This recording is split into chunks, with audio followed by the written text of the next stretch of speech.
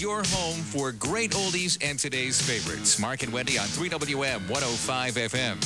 Forecast, some sunshine mixed with snow by late this afternoon and a high near 25. Up to 4 inches possible overnight tonight, down to the mid-teens, 30 with flurries again tomorrow.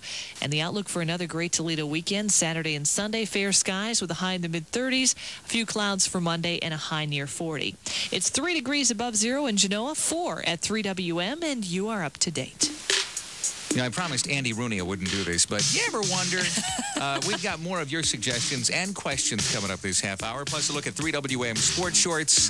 This is your home for great oldies and today's favorites. Mark and Wendy on 3WM 105 FM.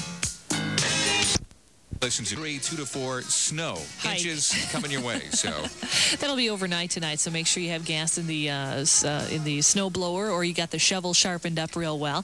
It's 4 degrees right now here at 3WM. We have a wind chill a little less than zero, so be careful. Our telephone topic this morning, as you might have heard, did you ever wonder? Like, here are just a couple of ththings we were talking about. If you ever wonder if someday babies will arrive cordless. You know, like the phones. Cordless babies. Come here, let me slap you in the head. That's so sick. Oh, well, you know. But it's an interesting thought. Or do you ever wonder if Red Adair could be hired to cap car defect binders? Yeah. You think, is that possible? I don't think there's enough money in the world to stop that, that spitting forth of oily verbiage. Or here's my other question for you. Do you ever wonder how many times Michael Bolton has to recharge the styling brush before he's ready to go out? I don't know, Mark, but those are very interesting questions. And right now we have a phone call. Good morning, 3WM, Mark and Wendy. You're on the air. What have you always wondered?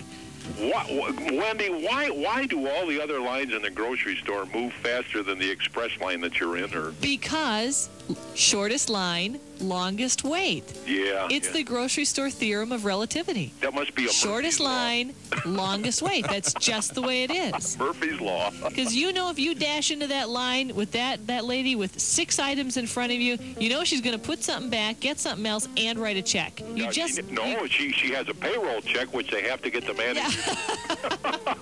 It's a fourth-party payroll. You answered your own question. Right, I know. The gal had a pack of cigarettes, she had a payroll check, and they couldn't find the manager. I said, oh, Jesus, they shouldn't even do that. But anyway. Okay, gang. Thanks a lot. Hey, good show on the TV. Hey, thanks. Appreciate it. Okay, bye. Bye-bye.